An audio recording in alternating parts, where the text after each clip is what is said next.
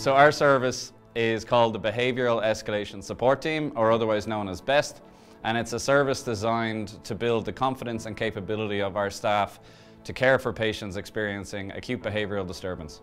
So BEST works with patients experiencing behavioural disturbances. We seek to identify some of the triggers that might influence their behaviour. We aim to develop some coping strategies with them, build up their resilience so when they are discharged from the hospital, their likelihood of readmission may be reduced. Our clinicians spend considerable lengths of time with our patients, getting to know them on a personal level. And through this we know that helps build a strong therapeutic rapport.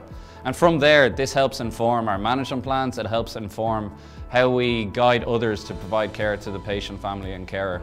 We include them as part of decision making, and ultimately we know that benefits the outcome.